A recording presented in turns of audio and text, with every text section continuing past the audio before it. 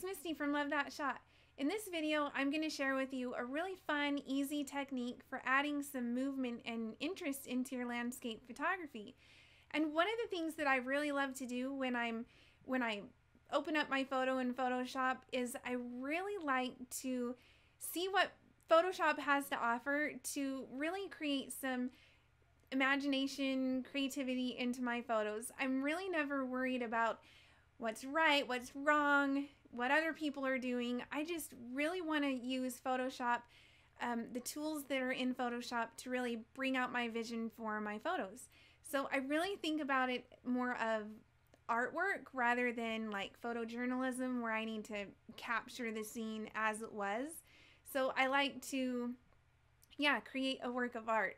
And so what I really loved about this photo was the blue and the clouds in the sky and the reflection in the water. And I really wanted to play with that. But the problem was, this is what I actually shot. This was the scene that I captured. And yeah, it's okay. It still has the brightness in the sky and the clouds and the reflection. But I wanted to create that movement and interest and really make it my own. So I'm going to show you how I did that. So I'm just going to delete this so we can start from scratch.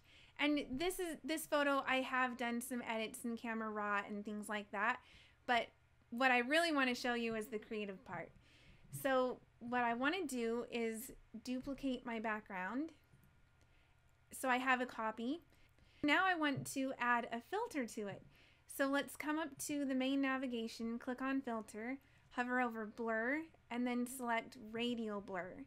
And this is a really fun effect to add to your photos. It's probably going to be default on spin. If you do spin, it's going to look like a vertigo type of effect, which I don't want here, but could be really fun on another photo. So let's pick zoom, because that's the effect that I want to go for. And I'll stick around 20 for the amount. If you go really high, then you don't really see much definition of clouds. It's just really blurred. So I'm going to go ahead and click OK and let it do its thing. And so already it's giving me the effect that I really love. But I want to bring out some of the definition in the clouds a little bit.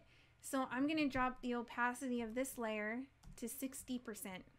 So now you can kind of see some of the fluffiness in the clouds. But we still have a problem. Our mountain is blurry. We don't want a blurry mountain. We shot it crisp. It should be crisp. So let's add a layer mask to that layer and make sure that the black is our foreground color. We've selected the brush tool and make sure our opacity as it is at 100%. So now you just go and paint over your mountain and bring in that crispness back.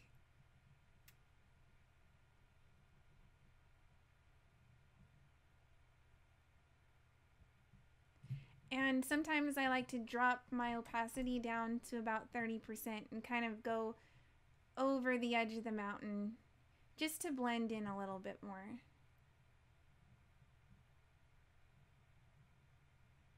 And there we go. We've brought our mountains back into crisp detail, and we have our blur.